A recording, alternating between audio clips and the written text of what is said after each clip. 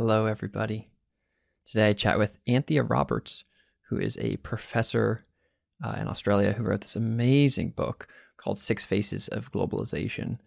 And Anthea is extremely aligned. She is extremely sharp. She is thinking that the book is all about a pluralistic look at these different ways to view globalization, from the left, from the right, from the establishment, from China. She's just all these different narratives. And I think that she didn't really know that much about systems thinking until a couple years ago, but was just a supernatural systems thinker, always seeing the world from different lenses. And so we learn a lot about kind of how to view the world from different lenses in this episode. And we also learn a lot about how to be a systems thinker at the end. And she's kind of how she's thinking about that and how to kind of make yourself more of a systems thinker. So I hope you enjoyed this episode with Anthea, and goodbye.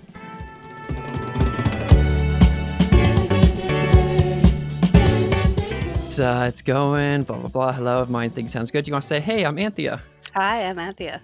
Nice. You sound great as well. Okay, let's do it. Hello, Reese Pieces. I'm Reese, the co-founder of Root, and welcome to The Reese Show. This century is a turning point in human history, and I'm here to help you navigate it. I hope you come away with a new understanding of the scientific, technological, and societal trends that are poised to radically reshape our world, and how you can work with those trends to become a live player in building a solar punk future. And to chat about that, today I'm really excited to chat with Anthea Roberts. Anthea is a professor in the School of Regulation and Global Governance at the Australian National University, and she also co-wrote this amazing book, The Six Faces of Globalization, that won a bunch of Best Books of 2021 awards. Anthea, thanks for being on the show and welcome. Thank you very much for having me. Yeah, excited to dive in. And this book, so and to kind of frame it for you and for me and for the listeners, the goal for everybody here is to kind of understand and to put on these lenses of these six faces of globalization in your work, and then also to understand more generally how you think about kind of thinking in a multi-perspective and kind of systems thinking way. Those are kind of like the two big things that we're going to focus on today. And so let's dive in on that first one.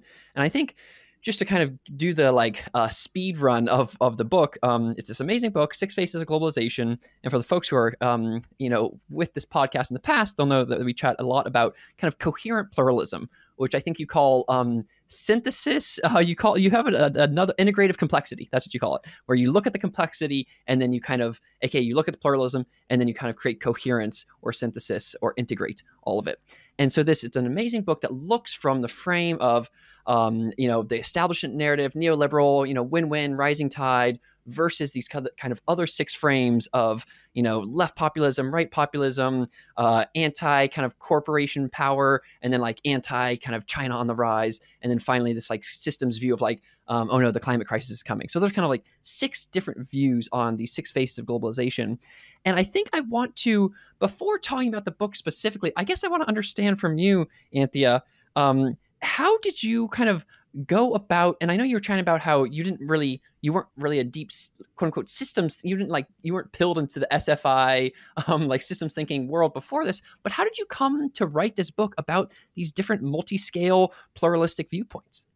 Yeah, so it's a really interesting question. So you're absolutely right. I came to complexity theory and systems thinking very, very late in the book. In fact, I think after we had already submitted the first version of the book and while we were waiting for reviews on it, I sort of dove into the next round of my reading, which was on complexity and systems thinking, and came to realize that a lot of what we had done really fitted with that. So you'll find a tiny bit of that, a few points in the book, which come from when I was doing the final round of revisions. But what's kind of most interesting about it is that many of the things that we intuitively did, I think, fit so well with complexity thinking and systems thinking without us having been aware of it. And I think if you trace that back, in fact, if you look at all of my projects, one thing that is quite clear across all of them is I tend to be drawn to very complex, contested and evolving fields. And rather than tending to have a desire to say this is right or this is wrong on a primary level, my instinct is almost always when there's that level of disagreement that there's probably something in two or more sides. And so I'm sort of interested in stepping up one level to try to understand, okay, what are the different groups seeing? What are they not seeing? What are they valuing? And why do they think each other is so wrong? And so I've done that across a number of different fields. And what happened in this particular case was Nicholas and I both came up in international economic law. We were absolute students of the win-win establishment narrative about how economic globalization was great. And yet we really saw contestation, particularly from around 2016 onward with Trump and with Brexit. And we noticed that many in our field were responding in a very, very defensive way of like, those people are stupid, like they're just protectionist, they're just racist. And our sense was that there was something deeper going on, and that the first thing we needed to do was to listen and to understand. But once we started doing that, we started to disaggregate that there were multiple things going on, and that the first way that we needed to move forward was not just to listen, but to unpack the complexity, to understand the different concerns, and then, exactly as you say, try to work out how to synthesize them back together, not to find one coherent answer, but to find sort of a mental framework or template for moving through the complexity.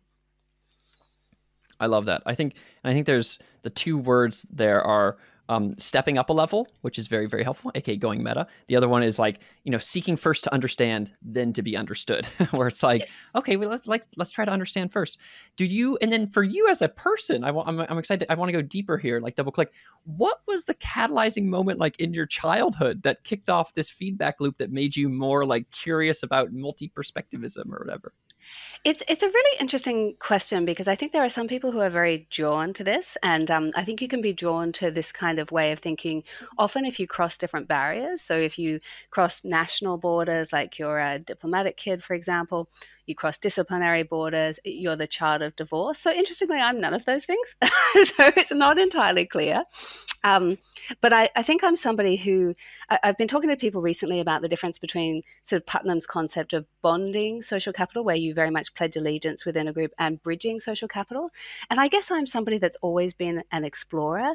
And so I've always been drawn to bridging forms of social capital, which is about listening and understanding. But I think I've also always been drawn to a sort of understanding complexity.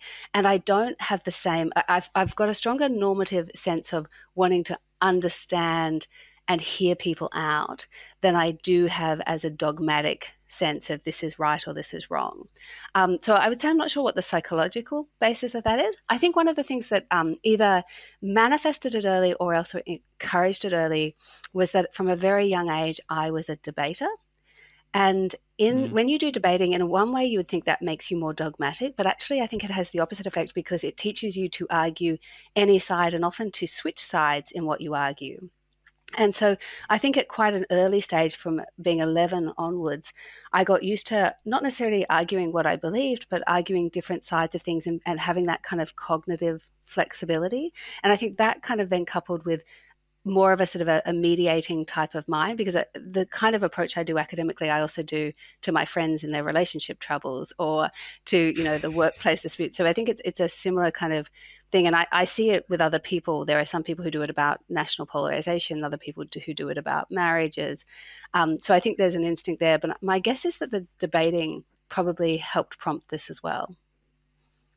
Yeah, that's great. That's interesting. I think, I like the bonding versus bridging capital. I think that like one thing that like my org, and I'm not sure the words for it, like whether it's being glue, whether it's being in network, whether it's like trying to be a bridge, it's like trying to do that often. And then the other thing that you said there is, I think the debater thing makes sense to me. And I think it is, I'm reminded of my, my brother growing up. So I definitely have a lot of the tendencies that you have. And my brother and my mom, but especially my brother, was extremely stubborn. And so I had to kind of learn how to be a devil's advocate, essentially. And I was just devil's advocate, which really annoyed him to death, but like devil's advocating all the time with like his stubbornness, and like being kind of cognitively flexible was a thing that occurred a lot. So that's an interesting kind of thread that maybe as we think about other random pluralist people in the world, what they might have. So I want to like dive back into the Six Faces book. And I think that there's, oh man, I mean, it's such a brilliant book. Maybe the thing that I want to ask about it is, so you have this.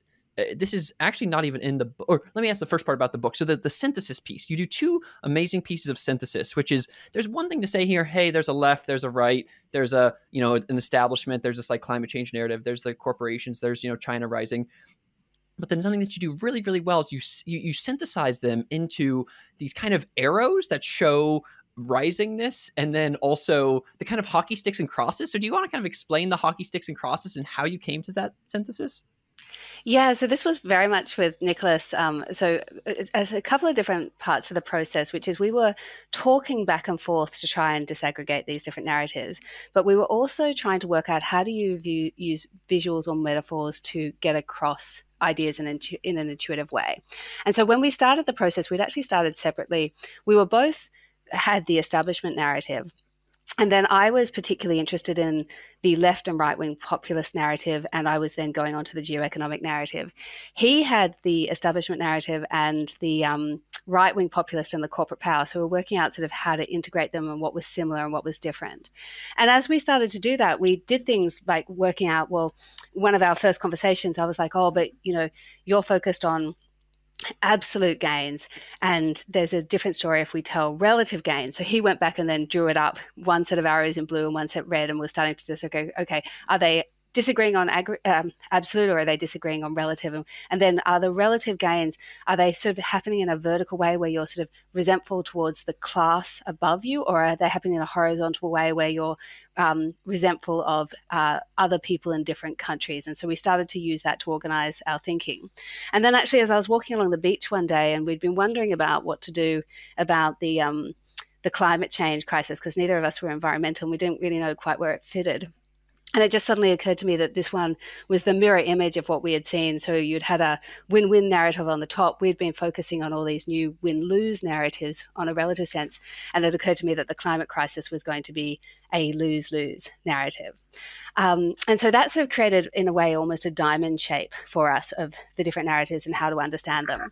After we published the book, we had started to think about how we were seeing some images repeat in different ways. And we haven't published this yet, but we've done it on a couple of talks, where we started to realize that the different narratives we had could be captured by what we think of as a game of hockey sticks and crosses. And so what we realized is that on our diamond, which had win-win establishment on the top and lose-lose sort of global threats on the bottom, climate change, that both of those actually were really well sort of picked up by a particular hockey stick that we saw. So the hockey stick we saw for economic globalization, the win-win narrative, was the hockey stick of economic growth, which has just absolutely gone up exponentially in the last couple of hundred years with sort of industrialization and trade and technology. And that's always the story that the economists tell about why this is so good. But we started to realize that that sort of matched a hockey stick on the bottom, which was from the global threats narrative, which was the hockey stick of carbon emissions that have also gone completely out of control in this particular period. And we started to realize that they were the same fundamental hockey stick, but one was showing growth and one was showing emissions. And what we realized about that was utterly different to what we were seeing with the middle four narratives, these win-lose narratives, where we started to notice a pattern that the sort of figures we were seeing when we were looking at the material on those were not these hockey sticks, but were these crosses. And so if you took the left-wing populist narrative and the corporate power narrative, we thought kind of at essence they're about concerns about inequality, kind of within countries usually. And there we often saw this cross where you would see something like, for example, what's the share of American income between the top 1% and the bottom 50%, and the bottom 50% would be going down and the top 1% would be coming up in a way that would create a cross. And it really kind of made you think not about things being out of control like emissions, but about changes in relative power and how that really affects people psychologically. So we saw that on the left, but interestingly, we saw very much the same thing on the right with the win-lose narratives. If you take the right to be the right-wing populist and the geo-economic narrative, we saw similar crosses, but here instead of it being kind of inequality within a state, it was often, for example, the United States share of the world economy going down and China's share of the world economy coming up. And again, it creates this cross mark. And it made us sort of think that there was this sort of pattern of hockey sticks and crosses that raises very different questions. Hockey sticks raise the question of what happens when things get out of control, or you're solely focused on one thing that's sort of rising exponentially. Whereas crosses make you think much more about kind of changes in position and what that does to economic, social, psychological factors within societies and between societies. Yeah, I love it. I think that, so, I mean, popping off the stack there, one, I think that coming to visuals is such a crucial piece of the systems thinker mindset, which is like you can write things down, but it's like, okay, what is the core visual that you're trying to show to your viewer, and I think, or your reader or whatever. And then when you start to visualize things, yeah, it kind of, it collapses it down into its like smallest collapsible mimetic unit. And so I just think it's really a really powerful play, like move in kind of design space. The other thing that and like the medium is the message essentially there. The other thing that you're talking about that I think is really interesting, and that I realized as you're talking about, is that the I'm not sure if you're aware of these worlds, but like the top one of the progress, that's also kind of like the optimists, that's like Steven Pinker, Yeah. etc. It's also this world of progress studies, which is all about how to make the exponential go even more exponential. Like, oh, how do we make sure the S curves don't S curve too much? That like we really push progress. And then the bottom, not only is it climate change, but I'll send you this later, but it's also, there's other exponentials, like artificial intelligence alignment and biosecurity, and how like the cost to sequence and sequence genomes, and then finally like nuclear security, where it's like those are all exponential curves of just like creating things that could really threaten us. So can yeah, I just double click that's interesting. Can I double click on that? So two different things. So the first is, I think I'm generally interested now in power law curves, and we see good power law curves and bad power law curves, which have these exponential functions. So the bad power law curves are often when you're looking at natural disasters or things that can really affect you in various ways. But you also see power law curves in venture capital. So that's your AI and sort of understanding how our societies work with power law. But your other one about like reducing things to its essence with images, I think the other thing to add there is that if you think about how gardeners work about multiple intelligences, how people have intelligence in different ways, musical intelligence, linguistic intelligence. One of the things that Howard would say is that I'm very strongly a metaphorical and visual thinker, and so I'm very drawn to that as a medium for communication, but also for developing ideas.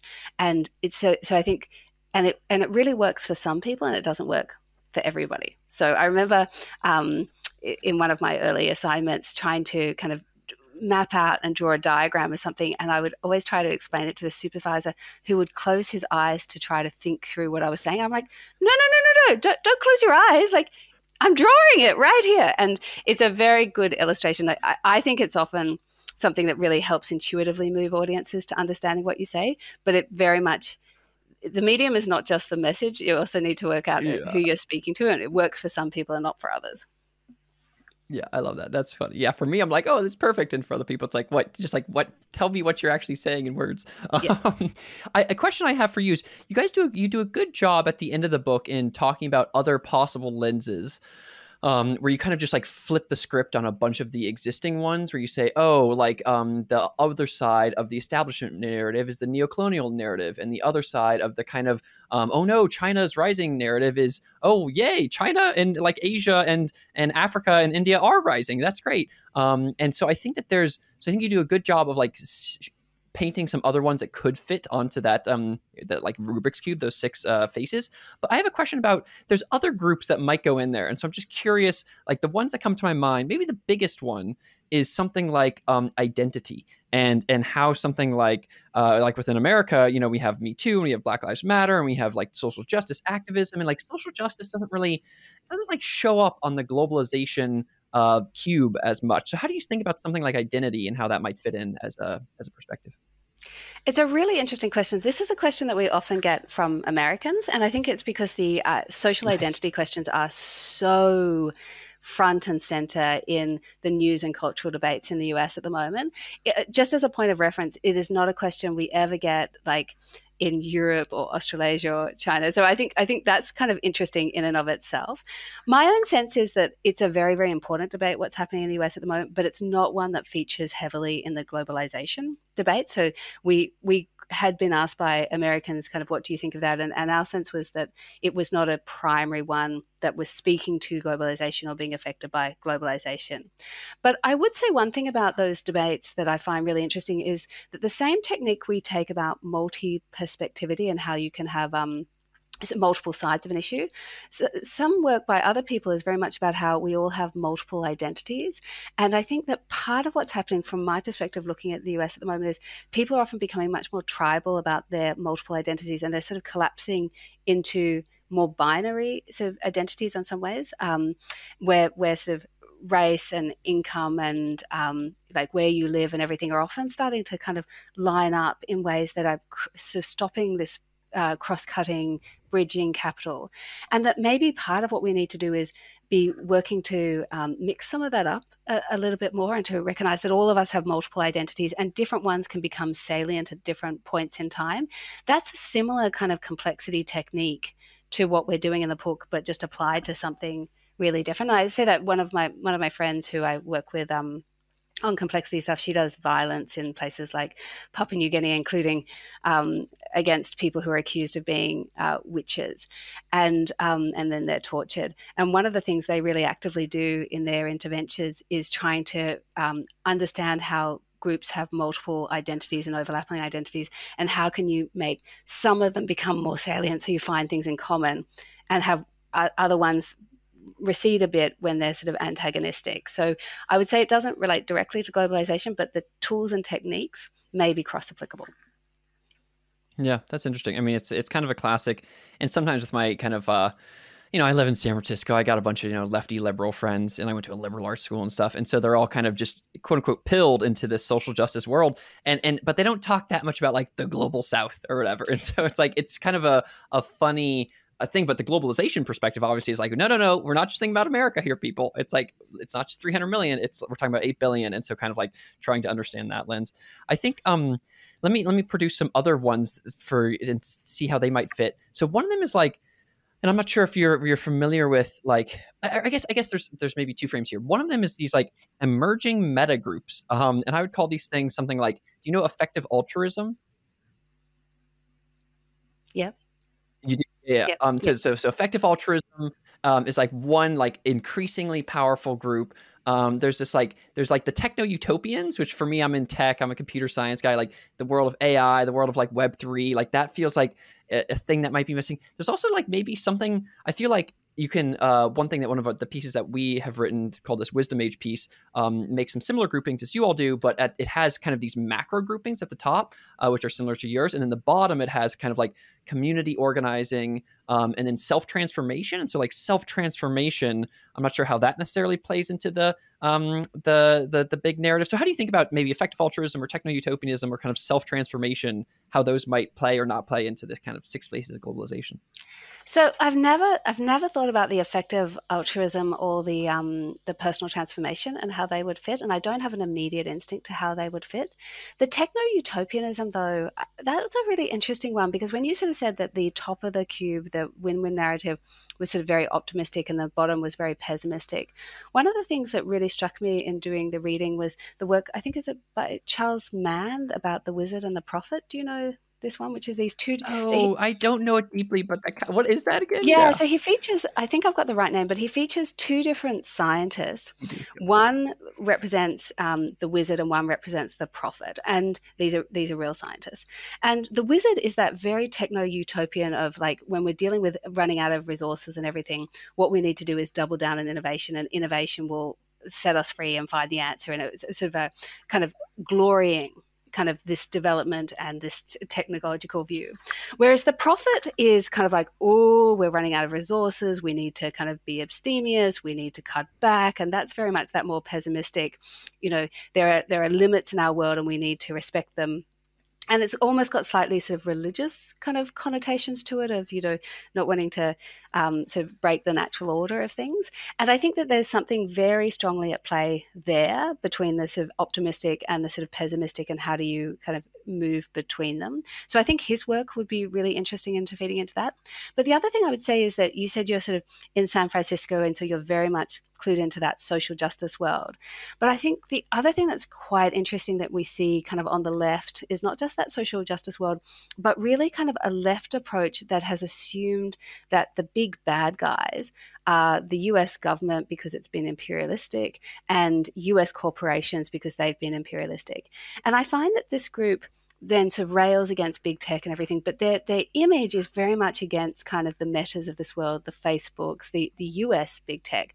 And there's this completely other technological ecosystem that's developing in China with their big tech, who are also now starting to roam around the globe. And I find it's really hard to get these communities to talk. So they can be really, really concerned, for example, in the US about like there may be algorithmic bias that creates bad outcomes for, African Americans in America. They're really, really riled up about those sorts of issues, but won't talk about like Chinese companies going into Africa and using facial recognition to get data from various countries of people from Africa and sending them back to China. It's like these are ships passing in the night. And so I think there's like a technological optimism and a technological pessimism. But within the technology, there's also kind of like we're in a US universe where we've got big, bad US corporations that we need to fight against.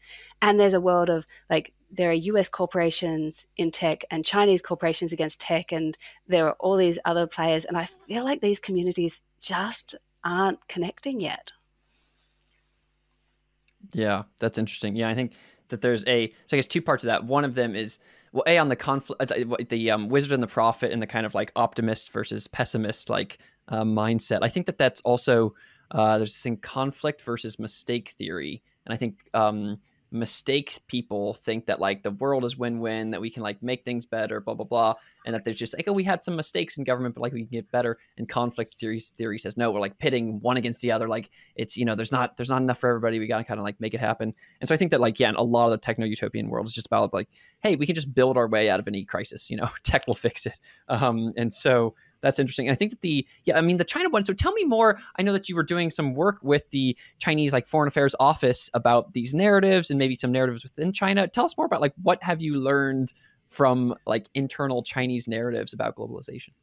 Yeah, so I should say it's not the Chinese Foreign Affairs Office. It's China's equivalent to Foreign Affairs. We're about to publish an article it's called China International Strategic Review, and it's run by China's top IR scholars, Wang Jixi, and it comes out of Peking University.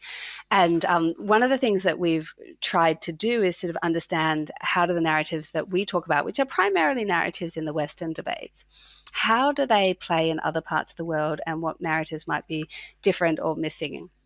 And so we've presented our work in China on occasions and had multiple commentators from China. And so, and I don't read Chinese, but I read a lot of English sources about Chinese and a lot of translations. And I work in the College of Asia and Pacific with a lot of China experts. So I'm sort of China conversant, even if not China fluent by any stretch.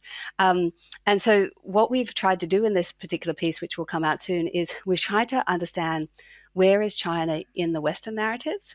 And then where are the narratives? What are the narratives in China? And so on where is China in the Western narrative? A lot of people's instinct is China's always the bad guy, like China's the ones that's stealing the jobs, or China's the one that's the technological rise. But actually, China plays a really different role depending on the narrative. So with the win-win globalization one, China is actually the poster child of how we got this right and how hundreds of millions of people were brought out of poverty. For those on the sort of right-wing side, China's often the bad guy that's stolen the jobs or kind of becoming the strategic competitor. But for those on the left-wing or the corporate power one, there's often a sense that China's the scapegoat, that, really the problems are domestic inequality ones, and you're just trying to like shift the blame onto China without sort of like whether or not that's fair or not. And then in the sort of climate change, global threat space, there's the real sense of like whatever the problem is, China's the indispensable nation. We've got to work with them, and so we've got to come to grips with all of these things. So China plays as a really interesting kind of foil and a different foil in the Western debates. But then in the Chinese debates, part of what's interesting is what's similar and what's different. So they have their own version of the win-win, which is sort of a win-win with Chinese characteristics, which is that China's rise is good for China and good for the world, and that they will spread this prosperity through things like the Belt and Road Initiative, which is a very sort of positive narrative. We have a very negative narrative, which is sort of the counter to the geo-economic narrative, which is it's not that China is a threat, it's that the US is a hegemon and that's trying to contain China's rise, and that China and Russia need to struggle against that. And we also have increasingly what's happening in China is the sort of move towards common prosperity, which really has a lot in common with the corporate power narrative and the left-wing narrative, which is it's not just about growth, it's also about equality and reigning in the power of big tech. But what we're really kind of totally missing, or not totally missing, but largely missing in the Chinese debate is the equivalent of the anti-colonial narrative that we have traditionally heard within the third world a sense that the developed nations have used economic globalization for their own benefit at the expense of developing nations, whereas China has grown so much because of its export-led economy that that kind of negative argument about globalization is just not a mainstream narrative in China, which is, I think, itself interesting. Whoa, interesting. So, if I understand that correctly, well, one piece of that that's interesting is that you're saying there's this thing called the victim triangle, which looks at mostly in relationships and how there's someone who's the victim. And so this would be China, where it's like, from the establishment perspective, it's like, no, this was win-win, rise all tides, like 400 million people out of poverty. But then there's the, what do they call it? The perpetrator that says like, hey, or the persecutor who says, oh, wait, no, like, but the right saying, no, you're bad, or whatever. But then the rescuer is kind of, it's not like the left is necessarily rescuing China, but they're saying, oh, that's just the scapegoat. The problems are actually, you're pointing at the wrong person or whatever. So that's interesting. And then I think on the China narratives, it sounds like, well, the common prosperity thing. Yeah, it's interesting. If you look at the different Chinese leaders and how they talk about, they're very into memetics, and they're very into like the industrialization piece, the kind of like the bottom, like the base piece, but also into the superstructure piece of like how the ideas should change. And so and as almost all of their ideas, and I could share these with you afterwards, but there's kind of like, if you look from Deng Xiaoping through Xi Jinping, they all have this idea of like in like the classic Deng Xiaoping thing is some people need to get rich first or whatever, yeah. and that's okay. But then they also have there's this constant balance of like, how do we make sure that like the gains are distributed so that everybody's kind of happy as it all goes out. But how do you, so the other one that you're talking about though, there's like the Chinese, like in the West, where you're like, oh no, we were kind of we were neocolonial, we were bad. But in China, they're all just like, yo, this is like, we're just doing great work. Is that kind of what you're saying? Yeah. So I think they sort of don't feel that they've been ripped off in this past period of globalization, and they haven't been ripped off in this past period of globalization. They really see this as that through their own good management and through their own hard work. So I don't think it was just handed to them. They thought there was good management by the Communist Party and a lot of hard work by Chinese nationals. They've managed to sort of pull themselves out. But what's then interesting is I think in their lived experience, some have gone from kind of bicycles and really poor living conditions to these gleaming cities. It not only changes their psychology, I think, about their own country, but it changes their psychology when they go into other places. So there's really interesting evidence now about Chinese entrepreneurs going to really difficult places in Africa and sort of setting up shop, but with a real sort of mentality of like we can change this, and like I can get rich, but you can kind of get rich too. And I think that's a really interesting different perspective that I think in the West we're often thinking at the moment, oh, like globalization's falling apart and everyone's against it. But if you actually go to popular opinion in other parts of the world, that's not necessarily what's happening. And certainly in Asia, I don't think there has been that impression. But I think there is a much stronger impression in China that the West is trying to contain China's rise, and that China has been here before through the century of humiliation and does not want to be put here again. And I think it's really important to sort of understand that perspective and also understand the historical background, and knowing as well that the Chinese Communist Party very strategically uses the century of humiliation, like teaches, like after what happened in Tiananmen Square, they really ramped up the century of humiliation, sort of teaching and monuments and all that sort of stuff. So, but it's one of those sort of ambiguous things that the century of humiliation happened, and we need to understand that. And the century of humiliation is also used as a tool for sort of encouraging certain ways of thinking. Yeah, I love the and even the term century of humiliation. Like what? I mean, and I don't know what the Chinese. I used to speak a little bit of Chinese, but yeah, I think the other thing that's interesting there is I think there's what makes me think of all the Gen Zs in America, and that 70% of them think that I forget what it is, but they have like no hope for the world or whatever. It's like, oh no, like there's just like pure pessimism versus like optimism, which obviously optimism creates reality in some ways. It also makes me think of this great guy Tamim Ansari, who wrote this book about macro narratives through big history, and one of them is this progress narrative is that the West had a progress narrative, which is that the Black Death sucked. We like 30% of people got wiped out, and then coming out of that, I was like, okay, and we were like in the West, in Europe was just kind of like a shithole essentially for that whole for the last like 1,000 years, while China and India were having golden ages, and China, India, and the Middle East. And so then there was like, oh, now we can actually do stuff, we can do progress, and then we did the all the mercantilism and colonialism and industrialism and all that stuff. It's like boom, we did it all, and but what and Tamim is talking specifically about Middle Eastern narratives, and that's a restoration narrative. We need to get restored back to that amazing time that we had before. And I think that's a similar thing with China and whatever. So I want to ask a question about one other. We got roughly 10 minutes left, and I can think one question I want to ask you, which is I think you all do a pretty good job at the beginning of the book of saying like what makes a narrative, but I want to kind of double click on that a second.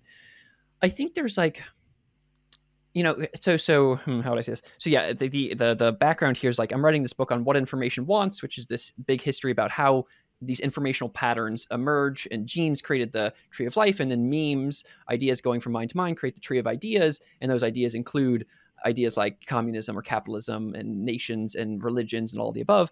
And so it's like these narratives really kind of take hold in various different ways. And so I'm curious, like, how you think about which narratives succeed in the kind of mimetic landscape and kind of competition and co-opetition of like how narratives succeed.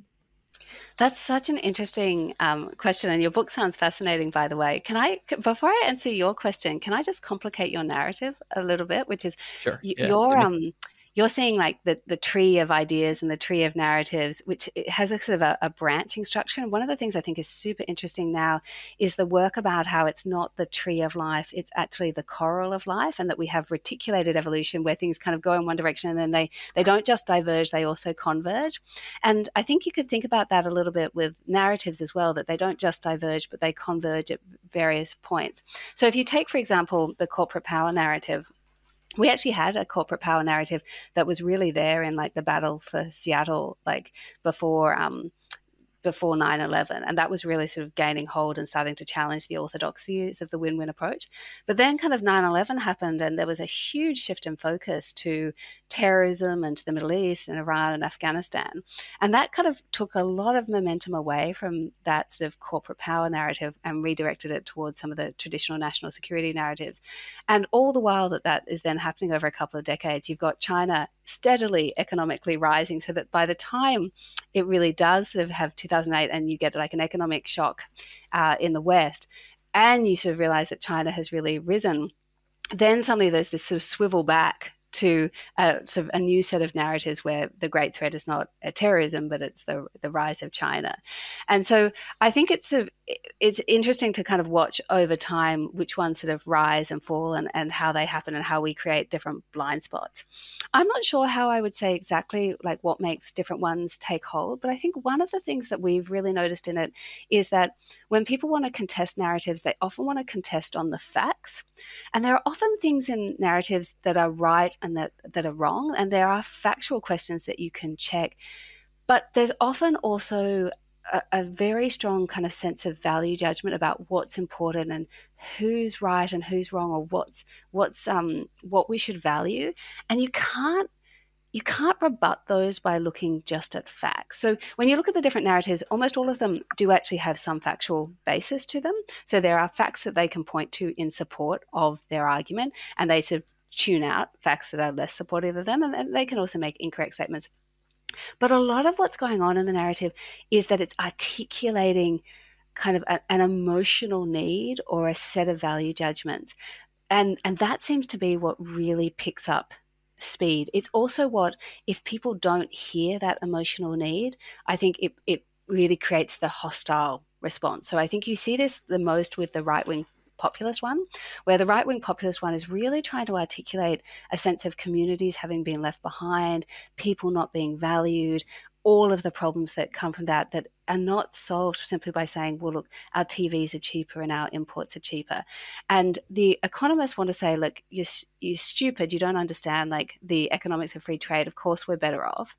But also you're racist, or you're stupid because politicians that are racist are using this to hoodwink you. And there may be some of that stuff going on, but there is also a very strong kind of emotional lived experience about the the devastating effect that some of this has had on particular communities, and the importance that they place on things like community, traditional values, being able to stay in the places that they have grown up, that I think the establishment narrative isn't hearing. So I don't know if that quite answers your question, but there seems to be a very strong emotional current here. Yeah, cool. That's interesting. I think, well, totally agree. Tree of Life versus Coral of Life. I think what I'm giving like I've never heard Coral of Life, but that's great. I'll probably use it in the book. So thank you for that. And very into, there's a, what's that person's name? Deleuze has is all about the metaphysics of blah, blah, blah. And it's the move from trees to bottom up networks and stuff like that. And so it's like a similar ish claim from categories to like bottom upness. I think that and that we should see these tree of ideas or tree of life or whatever as like, more of this convergent evolution where it's more a question of what puzzles exist rather than what the answers to those puzzles are. Another way to say it is like, flying is a thing. And then there's just a bunch of, or it's like the air is a thing. And then the universe was saying, the earth was saying, hey, is there anything that can like evolve to fit into and to become a flying thing? And then bats existed and birds existed and a bunch of different, flying squirrels existed. And so a bunch of things were like, oh, I can like get energy up there. And so I think similarly, you can have a similar kind of framing on ideas that it's like really about the puzzles and like what can exist in the mind. And I think, and going to your point here, I think that there's I think that, the facts framing, and I think I really like in y'all's book that you show these amazing graphs that just show the like underlying truth behind where the emotions are coming from, which is like, where you're like, look, the right-wing populist folks, like, it used to be, the amount of people who have died of these, of drug overdose and this thing, it's gone up like more than 2x in the last 10 or 20 years. Like, that's tough. That's like and that's just like the tip of the iceberg. So that means there's so much more loneliness and blah, blah, blah happening that isn't like, oh yeah, you got a cheaper TV, but mostly what it's doing is just addicting you more to Netflix or whatever. And so I think that the facts are important. I think the values and the emotions piece, I just think, I guess what I would say here is I want there to be a kind of like a more of a theory of memetics here and more of a theory of these narratives and how they propagate in our worlds and our networks and I agree with you that the kind of hate, Jonathan Haidt, righteous mind, moral foundations are really important. And then just the pure like emotions are also really important, but how they kind of interlock and relate to the logic of the facts seems like a very important thing to me. And I think the people who are studying social media, I think, are really sort of focused in on that. And I guess that would also go back to what we talked about of bonding capital and bridging capital, that much of our social media and TV networks are really encouraging our bonding social capital, which polarizes these narratives much more. And what would our social media environment be like if it actually privileged not extreme views, but if it privileged integrative complexity? How different our ecosystem would look. It would be so much better. So, and I totally agree with your pointing at those folks. What do you think? A question here about systems thinking.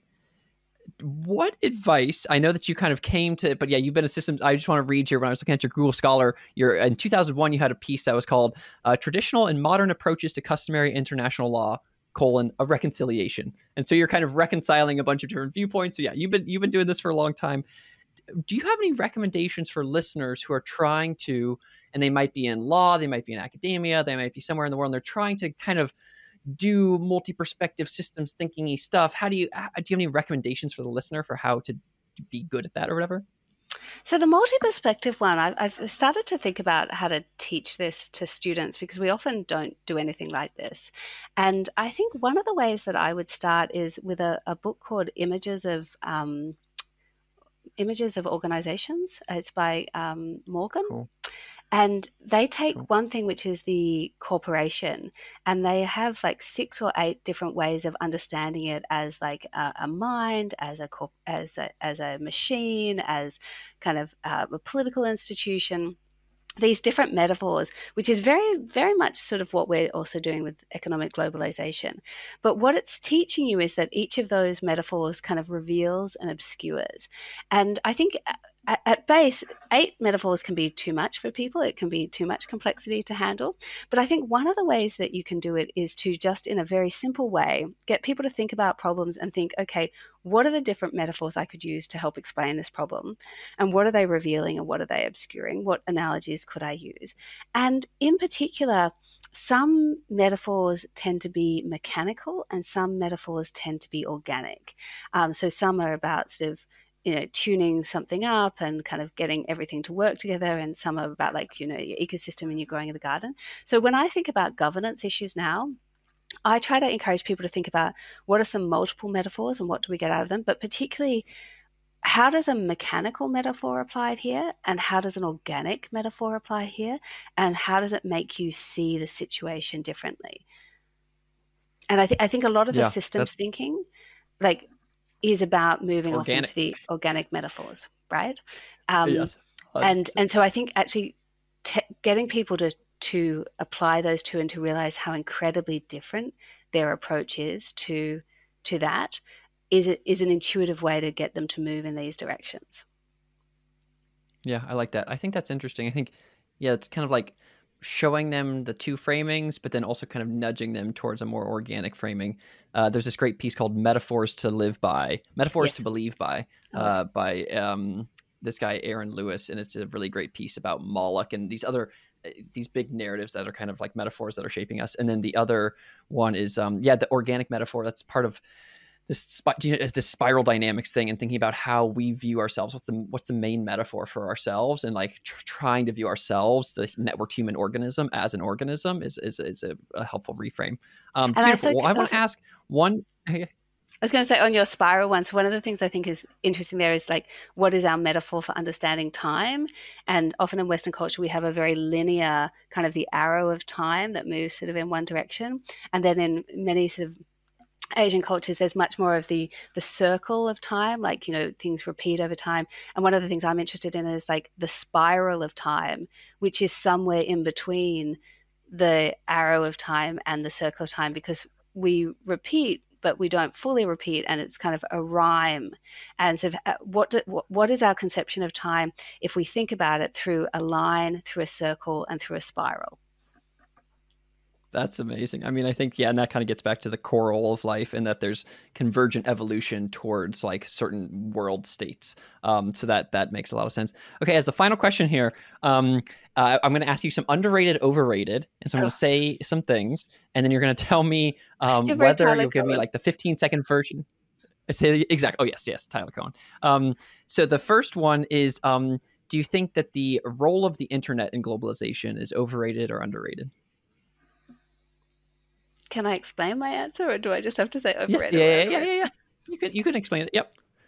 But you're trying to explain it in like a paragraph, not 5 minutes. Yet. Yeah.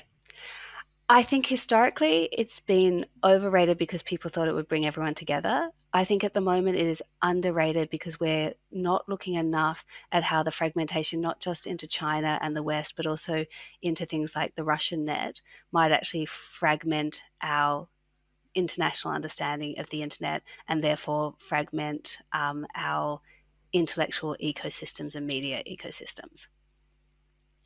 Interesting. So there's like sub-fragmentation within countries, and then there's also, aka, more bonding, capital instead of bridging, and then there's also macro fragmentation of these different internets. Cool. What about the role of China in globalization? Oh, I mean, gosh, it is so enormous. I don't think it's overestimated. I don't, it's just it's enormous, and it's going to continue to be enormous no matter what happens. I think there's been an underestimation of the importance of Asia, and Asia is much broader, obviously, than China. So I don't know exactly what happens with China, but I think yeah, not underestimated. Beautiful, beautiful. That's great. Yeah, I mean, I think it is amazing when you just look at the number. It's like 8 billion people in the world, 1 billion in North and South America, 1 billion in Europe, 1 billion in Africa, and then 5 billion in Asia. And so it's like a billion plus in India, a billion plus like 1 point, in China. And that's just a lot of people, and they're all rising. And then so it's like this century is going to be all about China stuff and India, and the next century, or the big transition. But then we get 3 billion more people in the next century, and they're all in Africa. And so it's like Exactly. Africa is going to be killing it in 2200. And so that, or 2100, so this has been great, Anthea. Thank you for your time. I think if anybody's interested in the book, I mean, it is a great. If you're interested in learning about multi-perspectivism, or if you're interested in how to kind of view the global stage in a non kind of just dogmatic way, I super recommend the book. It's got a lot of great graphs and a lot of it's just well written. So definitely check that out. Also check out Anthea on the Twitters. It's Anthea E. Roberts. So that's Anthea E. I guess your middle name starts with E. And then Roberts, Roberts. Anthea, do you have anything else that you would like to tell our listeners today? No, just this sounds great. And listening to you, I just want to get a reading list from you because you've got so many interesting kind of points of view and different ideas you're tapping into. So I love that. And please send me a list of reading recommendations at the end of this. I think I think both you and I are going to be very aligned on that. And I guess, yeah, I mean, I'm excited to look at this images of organization one. And I think we're just, we're seeing the world in similar ways. And we hope that there will be a lot more people who are doing integrative complexity in the next 25 years. So towards that future. Well, thank you so much, Anthea. And thank you for listening, everybody. Goodbye.